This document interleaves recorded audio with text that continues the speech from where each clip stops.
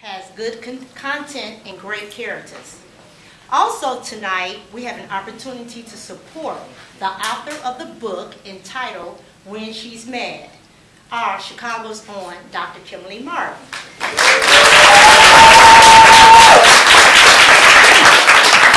Of course, right now, prior to the start of the movie, we will be having a panel discussion concerning the book When She's Mad. Our panel consists of 3 men and 3 women. The people on the panel is Dr. G. Let's do it. We got Marcus, radio personality, AC Green, Alicia, Zoe, and Lynn Turner. The panel discussion will be moderated by Dr. Kimberly Martin. Prior to bringing Dr. Martin to the stage, MB Production is available to assist in promoting anything from cotillions to concert as well as movie events. I would like to thank the volunteers that are members of the group known as Just Us 4, which are Felicia Wade, Tracy, Dr. Kimberly Martin, and myself, Michelle Boyd. I'm just going to do a brief bio of Kim. Dr. Kimberly Martin is a Purcell Julian graduate and has a PhD from National Louis University. Kim is married to Gerard Martin. And they have 2 beautiful daughters, Nia and Armani, and is a member of Just Us 4. At this time, I present to you Dr. Kimberly Martin.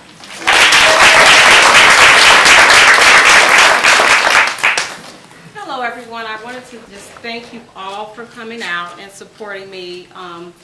I am a little nervous. I said that on Facebook. I think you all probably saw that. This is my first event. When She's Mad is the title of my book. I've been working on this manuscript for, I want to say, about 2 years. It took a long time to get it where I wanted it to be. Even just working with the publishing company that I'm working with, it takes a lot of work. So it's still in production right now. I have the date for sometime in August, mid-August for the release.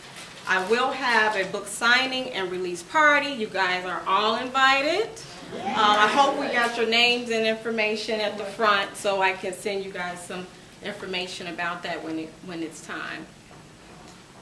When She's Mad, I'm going to briefly give you a little information about it. I'm not going to give you too much, then you're not going to read the book. But the book is primarily about a study that I conducted during my research in my doctoral program. The research was based off of 100 black men in the city of Chicago, where I interviewed and surveyed these men, and I wanted to know exactly how they felt or their perception of the African American woman. Okay, so it's very interesting to say the least. So what I did find out is, and well, I want to go back step. The information that I got was based off of emotional abusive behavior of the African American woman.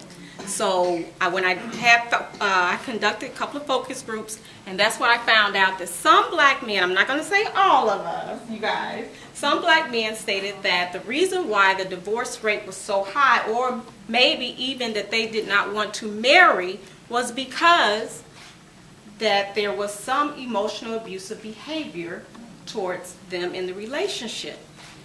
Okay, so this is extremely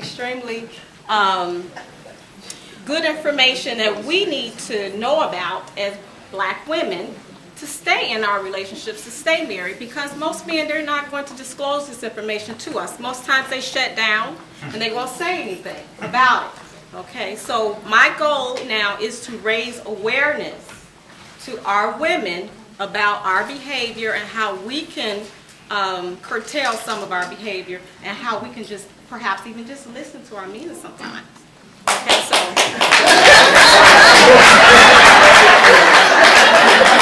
hallelujah.